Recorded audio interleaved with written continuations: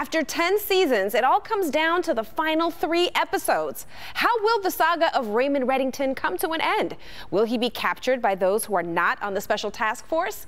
The final story begins to play out tonight. Take a look. Early even for you, Raymond. Sorry to disturb you, Harold. I'm afraid I have something that just can't wait. I'll be there as soon as I can. This better be important. It's very important. How fast can you get here? Fast? I'm kind of already dressed, although I think I should probably change.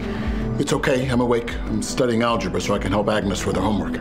Well, you'll have to put off your middle school studies for now, Harold. I need you to be here for this, all of you. Joining us now is Hisham Tawfiq, who plays Dembe on the show. Thank you so much for being with us. Thank you. It's an honor to join you. Well, thank you. Well, let's start by talking about your character's relationship with Raymond Reddington, played by James Spader. We've seen them turn on each other, but their friendship is enduring. So as we head through these last few episodes, what will we see when it comes to their bond?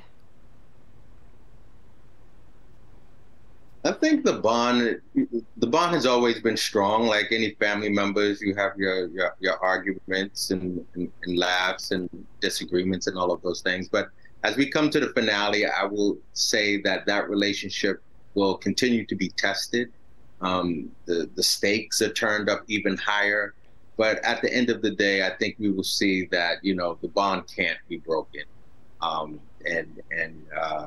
excited about everybody else experiencing that. Okay, well, now at this point, you know how things end, and there's a 2-hour finale coming up on July 13th. What can you tell fans without spoiling?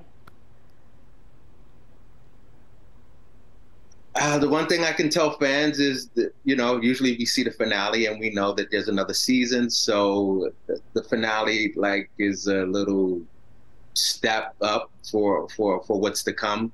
But in this season, that won't happen. So you know that this finale, that's the end. There is no more. So the stakes are higher. I think it will be a little more emotional.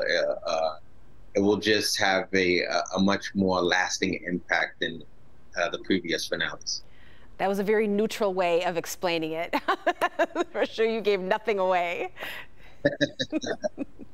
Well, after 10 seasons. Yes, that's what the Blacklist. When it comes to something like this, after 10 seasons, and it comes to an end, is it like saying goodbye to a family? Oh, absolutely. I've spent more time in the last 10 years with the cast and crew than I have with my own family. So it's weird because it's so abrupt. You know, we end.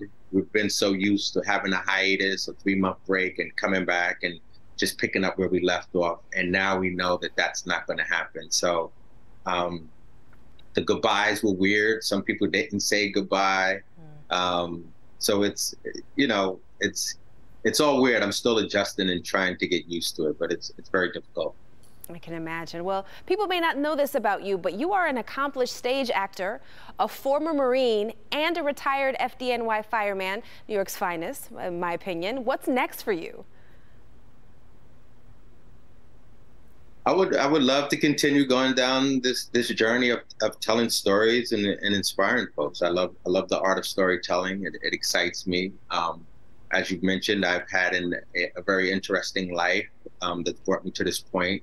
And I think it would be interesting to see how that looks like in a book or on a screen or in a documentary film. So I look forward to flushing that out and seeing what it looks like.